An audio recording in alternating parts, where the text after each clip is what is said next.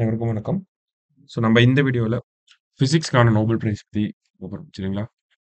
பிசிக்ஸ்க்கான Nobel prize பொறுத்தவரைக்கும் பார்த்தோம்னா 2 பேர் குடுத்துருக்காங்க. ஒருத்தர் யாருன்னா ஜான் ஹாப்ஃபீல்ட், இன்னொருத்தர் வந்து ஜியோஃப்ரி ஹிண்டன் அப்படிங்கிற 2 பேர் குடுத்துருக்காங்க. இந்த அவார்டு யார் குடுக்குறாங்க அப்படின்னு பார்த்தோம்னா, Royal Swedish academy of sciences இவங்க தான் வந்து இந்த பிசிக்ஸ்க்கான நோபல் பிரைஸ் அப்படிங்கிறத குடுக்குறாங்க. அடுத்தது எதற்காக குடுத்துருக்காங்க? அவார்டட் ஃபார் அப்படின்னு பார்த்தோம்னா, for foundational டிஸ்கவரீஸ் and inventions that enabled machine learning with artificial neural network அப்படின்னு சொல்லி குடுத்துருக்காங்க. சரிங்களா? அதாவது இவங்க ஆரம்ப காலத்துல பண்ண அந்த ஒரு கண்டுபிடிப்புகளுக்காக, ஆரம்ப காலத்துல என்ன கண்டுபிடிப்புகள் பண்ணியிருக்காங்க அப்படின்னா, இந்த ஏஎன்என் அப்படின்னு சொல்லக்கூடிய ஆர்டிஃபிஷியல் நியூரல் நெட்வொர்க். இத தான் அவங்க கண்டுபிடிச்சிருக்காங்க. இதற்காக தான் அவங்களுக்கு ஆ அந்த நோபல் பிரைஸ் அப்படிங்கிறது குடுக்கப்பட்டிருக்கு. ஏன் அப்படின்னா, இதனுடைய பயன்பாடு அப்படிங்கிறது மெஷின் லேர்னிங் அப்படிங்கிறத படிச்சிருப்பீங்க. இல்லைங்களா?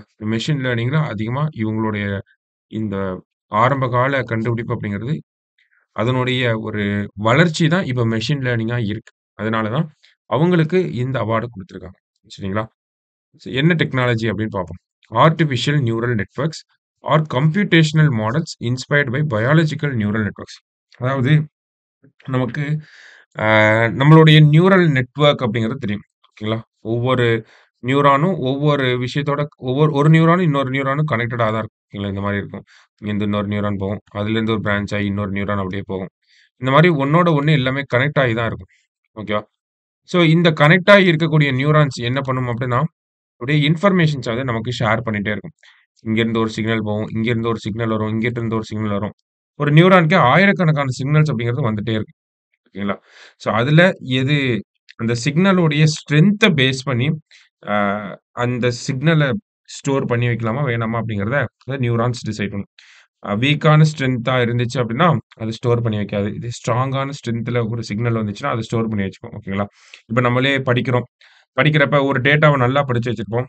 இப்ப அந்த நியூரானுக்கு போறப்போ, அ அந்த நம்ம படிச்ச டேட்டாவோட ஸ்ட்ரென்த் அப்படிங்கிறது ஸ்ட்ராங்கா போகும். ஓகேங்களா? அதனால நியூரான் நம்ம மூளையில அந்த ஒரு விஷயத்த ஸ்டோர் பண்ணி வச்சுக்கும். ஓகேவா?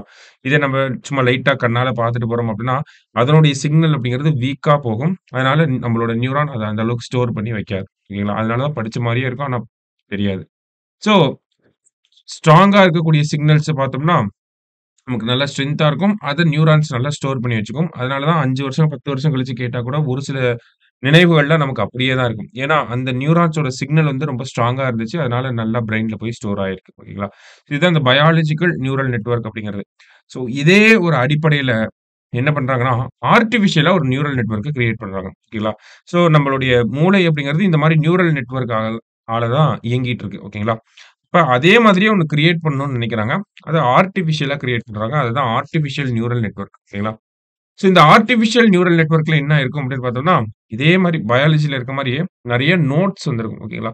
நெறைய நோட்ஸ் இருக்கும். அது ஒண்ணோட ஒண்ணு கனெக்ட் ஆகியிருக்கும். இந்த மாரி. சரிங்களா? இந்த மாரி பல நோட்ஸ் வந்து கனெக்ட் ஆயிட்டே இருக்கும். இன்டர் கனெக்டடா இருக்கும். ஓகேங்களா? அதான் ANN R consist of inter connected notes அப்படின்னு சொல்லி குடுத்துருக்காங்க. இந்த நோட்ஸ்லாம் என்ன பண்ணும் அப்படின்னா, நமக்கு டேட்டாவ ப்ராசஸ் பண்ணும். ஓகேங்களா? வரக்கூடிய டேட்டாவ ஒவ்வொரு நோடும் அதோட சிக்னலுக்கு ஏத்த மாரி ப்ராசஸ் பண்ணி ஒரு லேயர்ல இருந்து இது ஒரு லேயர் அப்படின்னு சொல்றோம். இந்த லேயர்ல இருந்து இன்னொரு லேயர்க்கு அனுப்பும்.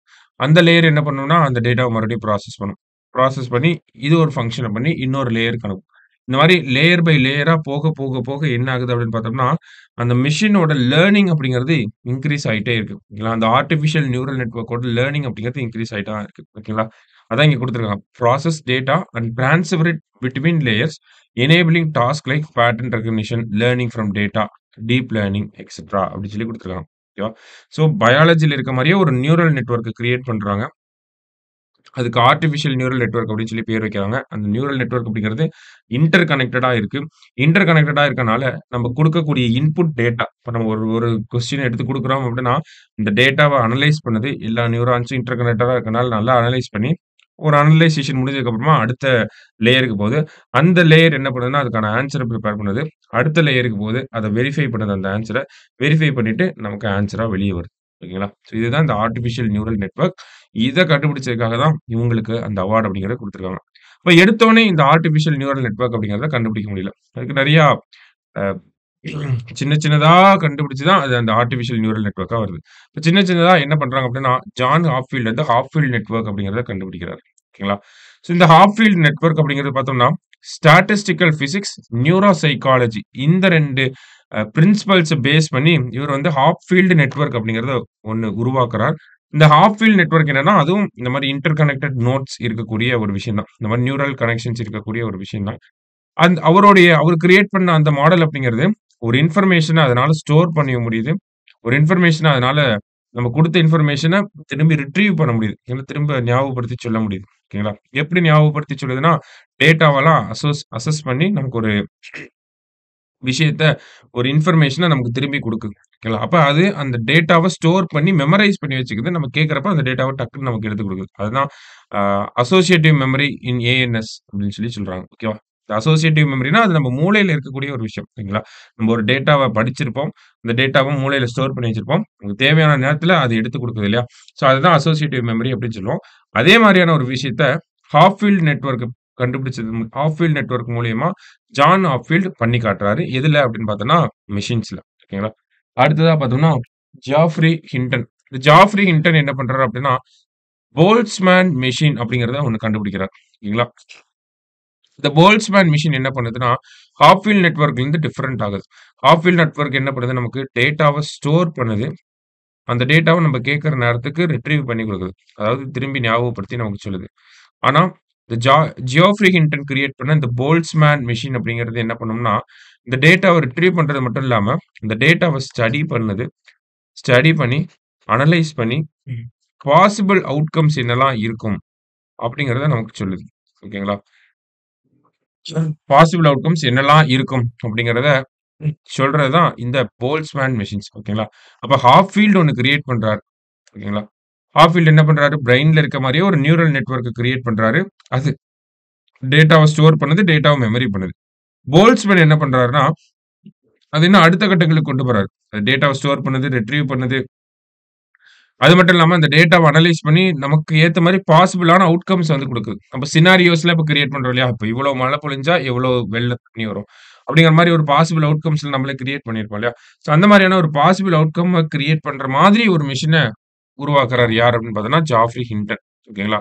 ஸோ இதுதான் அடிப்படையான அந்த ரிசர்ச் அப்படிங்கிறது. எதற்கான அடிப்படை ரிசர்ச் அப்படின்னா, இப்ப நமக்கு ஏஐ அப்படிங்கிறத யூஸ் பண்றோம். சாட் ஜிபிடி இருக்கு. அ ஜெமினை இருக்கு. ஜெமினை அப்படிங்கிறது இருக்கு. ஜெமினை ஏஐ அப்படிங்கிறது இருக்கு.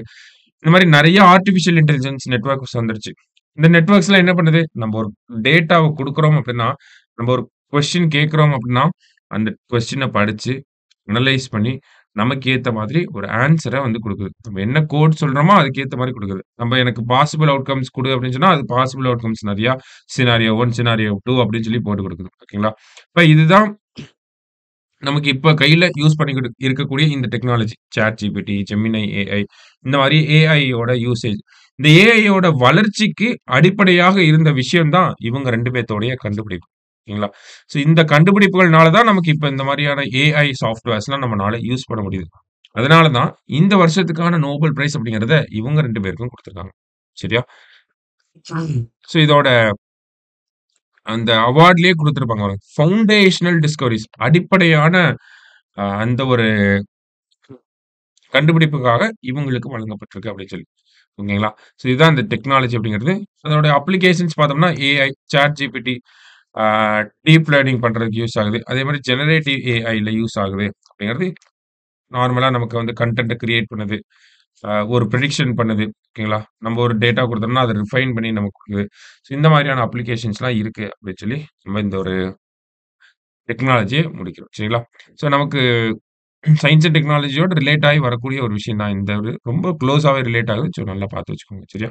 நோபல் பிரைஸ் ஃபார் கெமிஸ்ட்ரி அத தான் பார்க்க போறோம். ஓகேங்களா? ஸோ கெமிஸ்ட்ரி கொஞ்சம் ஈஸியா தான் இருக்கும் நமக்கு. Compare to physics and biology, chemistry ரொம்ப ஈஸி தான். ஓகேங்களா? ஸோ இந்த வருஷத்தோட வின்னர்ஸ் யார் அப்படின்னு பார்த்தோம்னா, David Baker, டெமஸ் ஹசாபிஸ் and John jumper அப்படிங்கிற இவங்க 3 பேத்துக்கு தான் கெமிஸ்ட்ரிக்கான நோபல் பிரைஸ் வேதியியலுக்கான நோபல் பரிசு வழங்கப்பட்டிருக்கு. சரிங்களா? ஸோ அதே மாதிரி பிசிக்ஸ் மாரியே தான் கெமிஸ்ட்ரியும் Royal Swedish academy of sciences தான் குடுக்குறாங்க.